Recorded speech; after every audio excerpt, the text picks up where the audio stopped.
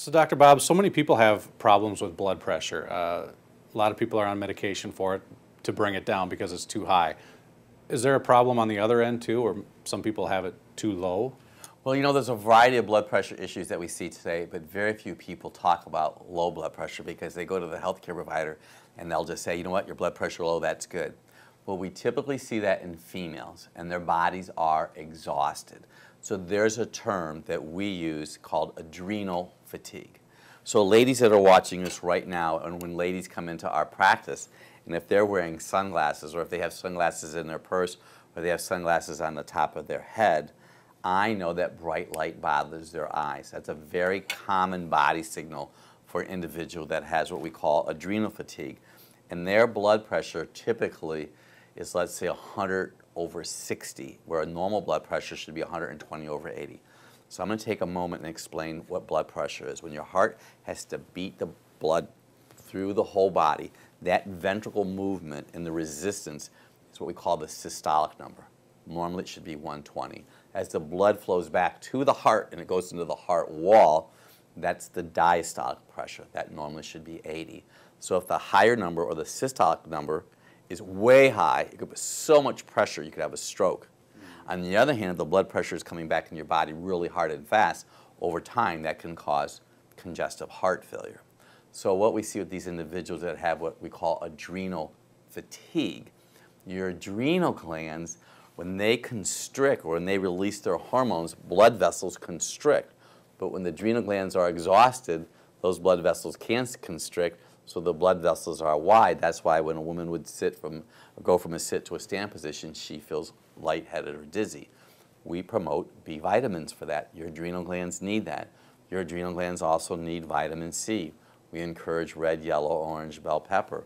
We also encourage a whole salt. We don't talk about refined salts. You want to use a Celtic sea salt or a Himalayan salt. You don't want a processed salt. You want a complex salt that's calcium, magnesium, and potassium in it, not just sodium. Most individuals that come into our practice that have low blood pressure are females.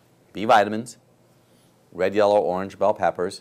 They may need some glandular adrenal, and they could use something called pantothenic acid. It's B5. But typically they need vitamin B1 or thiamine.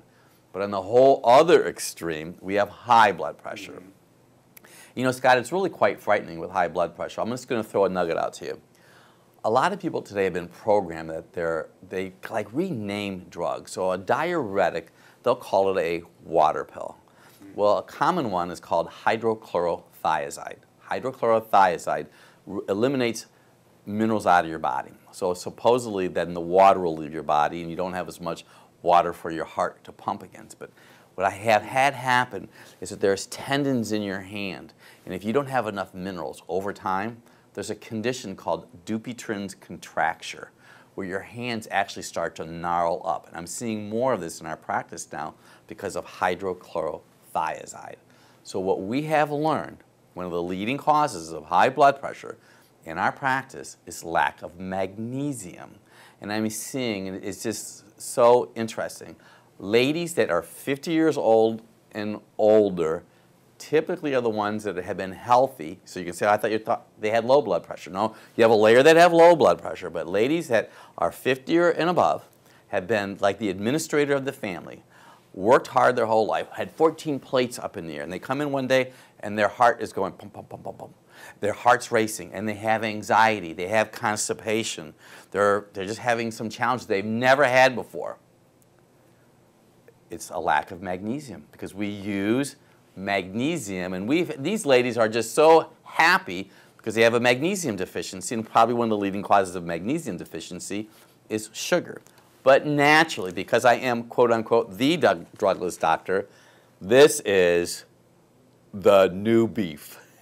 This is kale. And kale is an excellent source of protein, calcium, but anything green, this is the key factor, anything green has magnesium in it. And people might say, I hate kale, well, unless you've ever tried it. So here's something really simple with the kale. You cut that center vein out, and you cut it up into pieces. You're having some olive oil over here, warming, cut up some onions and mushrooms, and they're sauteing and are getting kind of warm, and then you take this cut up kale and you can put it in there for about a minute or two, and you can have kale straight that away. What you can really use kale for is everything. You can put it in your chicken soup. You can literally put kale, because it's pretty tasteless, in anything. I put it in my salad. Just snip it a piece in. Great source of magnesium. How do you know if you're magnesium deficient or not? First, you're going to have high blood pressure. But magnesium allows your bowels to function optimally. If you don't have enough magnesium, you may have an issue with constipation. So if you're constipated and you have anxiety and your blood pressure is up, instead of running off to your healthcare provider, I have nothing against you doing that, you want to have your blood pressure taken. This is a traditional blood pressure machine. You want it to be at least 120 over 80. If it's 100 over 60, your blood pressure is kind of low. And I've read different statistics. Now they say take your age, you add that to the 100. So let's say you're 6 years old, they say comfortably 160 over 80. Now the medical community, they want you on medication today. I've had individuals that are heavy that don't have high blood pressure. I've had people who are stressed that have had high blood pressure. Drink water. Celtic sea salt or complex salt is important. That's really significant. If you have stress, make sure you have enough minerals. Make sure you're eating your green food.